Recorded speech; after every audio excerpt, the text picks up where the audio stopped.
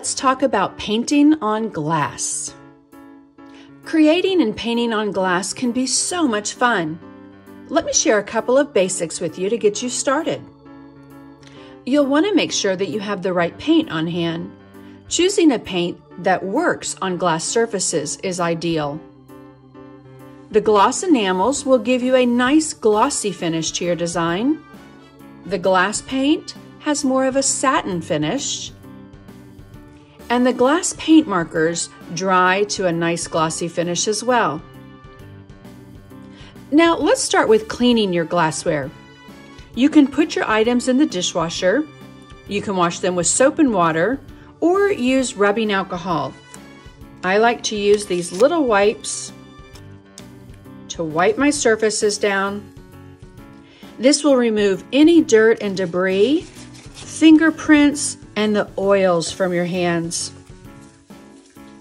When I'm painting, I also like to hold on to my surface with a paper towel, again, keeping my fingers off of my surface as much as possible. Next, you'll want to make sure that you have a brush with soft bristles. This will help minimize the brush strokes and allow you to lay that paint on. So when it comes to painting on your project, you can jump right in with your brushes and your paint. But if you want a specific design, say lettering or a design, you can print it off on your computer and transfer it to your surfaces. For something that's going into a circular glass, I like to cut notches out of my paper and then I'll attach it inside with some painter's tape. The notches will allow you to move that paper around so that you can lay it as flat as possible. Here are other couple of tips to keep in mind when painting on glass.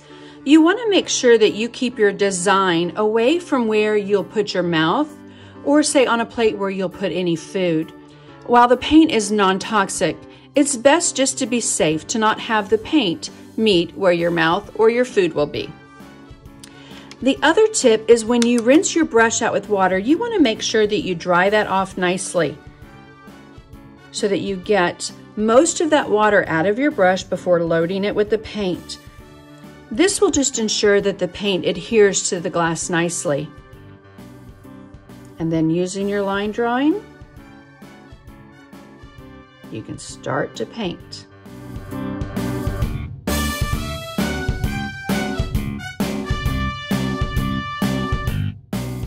Once you paint one layer, you can remove your pattern and then add a second layer once the first has completely dried, especially if you're going for more of an opaque look.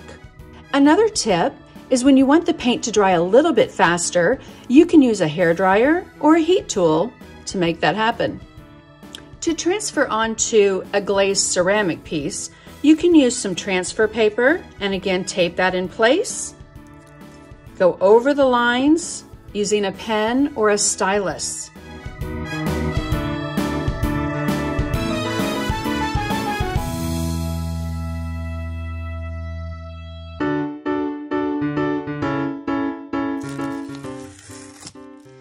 You can use a brush and paint to fill in, but I'm going to use the glass paint marker.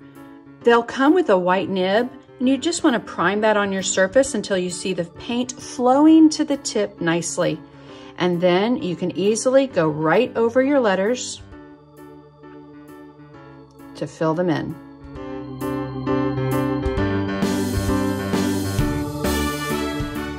Another thing to keep in mind when you're using transfer paper is you want to make sure that it's a waxless transfer paper. That way it doesn't act as a resist when you transfer your design or your words. And you can easily clean up any of the marks from the transfer paper using a Q-tip and a little bit of rubbing alcohol. So the glass paint markers are opaque. Look at that beautiful coverage. If you wanted to add a shadow, some highlights, some polka dots, or just add to the design, you'll want to let this dry completely before adding your next color. You can also intermix the paint markers and the paint. Remember, you want a brush that has a nice soft bristle to it when you're painting on glass. And instead of pushing with a lot of pressure, you want to think about laying the paint on. So soft pressure, lay the paint on. And again, you can allow this to dry, come back and add additional colors, additional layers to complete your design. Once your glass pieces are painted, allow them to cure and dry for 24 hours. If you want them to be dishwasher safe and a little bit more durable, you can put them into a cold oven, preheat it to 275, and bake for 20 minutes. Once it's done, turn off the oven and let it cool down. Don't be tempted to look at your pretty painted pieces because the glass will crack. Once the glass pieces have completely cooled down, you can use them and put them into the top rack of your dishwasher.